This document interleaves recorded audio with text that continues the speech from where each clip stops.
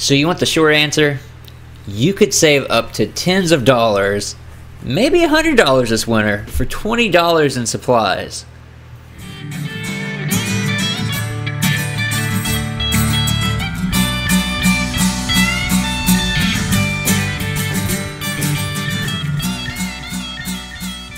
After lots of scouring the internet and videos about overcomplicated window coverings, I found that caulking around the installation of the window, along with bubble wrap cleaning, is the most effective solution. Things like sheet window plastic do not insulate well from temperature exchange or conduction, but it does prevent air exchange or convection.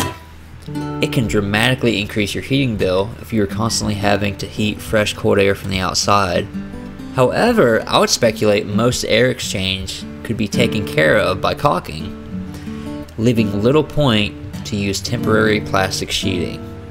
Let's go over the steps for the bubble wrap segment, then there will be more information afterward. Step number 1 is to measure your windows. Multiply the width and the height of each pane and add them so you know how many square feet of bubble wrap you need.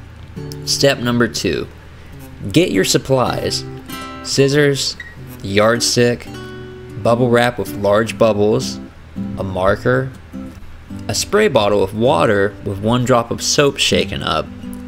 Now if possible, use bubble wrap that is not perforated so it will have more inflated bubbles. However, I've not been able to find this. Do make sure to use the bubble wrap with the larger bubbles.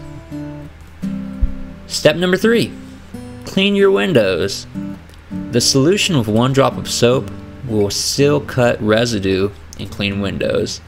And as a side note, it's actually one of the only things recommended to clean plexiglass with. Step 4 is to roll the bubble wrap out and mark on one side where you are going to make the cuts. Now you can make the cuts ever so slightly smaller than the window pane. You don't need to draw a line because you can just cut along the same place in the pattern of bubbles. Step 5 is to apply good water sprays over the entire strip of window. Then place the bubble wrap on the window. A lot of people have vinyl window clings, and overall it's not even worth doing those. That's because some of them won't even stick, and also it would be effectively a technique to make the vinyl window clings come off easier. An occlusive treatment with water is actually the best tip to take them off. I'd forgotten about that and applied it to this window. We will go ahead and call it worth it for the risk because it's a single pane. It's fine so far. Step 5 is to think about leaving the window blinds open, so the majority of the sunlight that would come through the windows and bubble wrap would be just reflected off white blinds or a lighter color back of the curtain.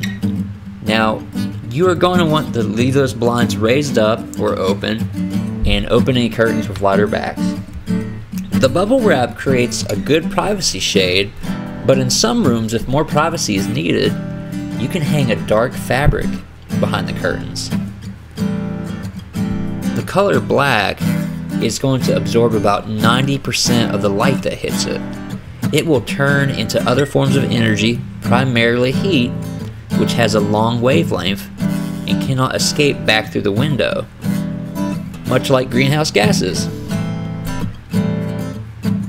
So some additional information: bubble wrap is going to have a big effect on single pane windows.